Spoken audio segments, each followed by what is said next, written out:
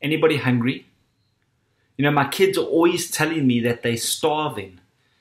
But yet they ate like 15 minutes ago. Even our youngest, who's 4, would come and I'm starving. And yet there's food all around them. There's food that they haven't eaten in their lunchbox. You know, our concept of starving is so flawed. Just think about it. If you're hungry, there's a fast food place around the corner. Such convenience. There's so much options and so much choice when it comes to food. We actually don't hunger for much. Today I want to challenge you on fasting. So thank you for joining our Faith Lift video, and trust this week has been a good one because we've been in a series of Nehemiah, and it's a book that's written about building hope in uncertain times. And Nehemiah is called to rebuild Jerusalem, its walls and its gates. And the question I asked was, what are the spiritual walls that you need to rebuild or strengthen at this time in your own life?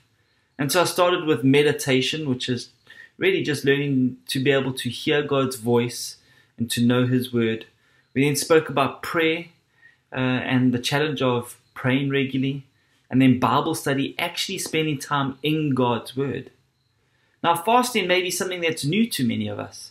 Fasting is about not eating or drinking at certain times, and then rather to spend that time in prayer. Not many people fast, but when you go to Scripture, you'll see that fasting was a common occurrence. Jesus himself even fasted for 40 days. A great definition by Richard Foster is abstaining from food for spiritual reasons. Abstaining from food for spiritual reasons. You know, what are the spiritual reasons you have to fast? Is there a situation where you need God to act? Is there an answer from God in a prayer that you've been praying? These would be the spiritual reasons to fast. And so my challenge to you this week is, what about building the foundation of fasting? Now, there's different types of fasting. There's a complete, no water for a limited period, i.e. like 24 hours, but you can still have water. Or a partial, where it's only between certain times and from certain things. Maybe you'll give up coffee. I know that may be crazy, for 2 weeks. But one of the things I want to urge you to do is, as you consider fasting, start slow and easy. But really, what are the spiritual reasons that you need in your life?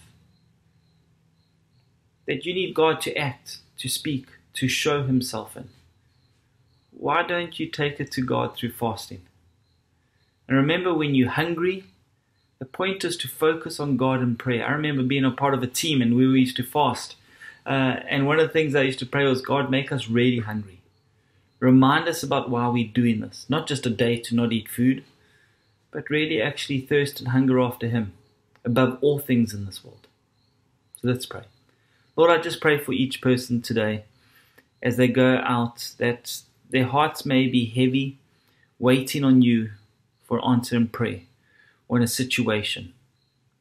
But Lord, I pray that this challenge of fasting would be something that we learn to deny ourselves, to bring our own bodies under control.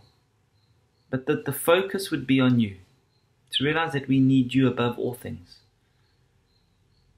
and to find our fulfillment in You first. So Lord, I pray for each person today that may take up this challenge to start fasting in a small way, and then grow in that relationship in Your leading. I pray that they would know You more, be blessed by it. In Jesus' name, amen. Have a wonderful day.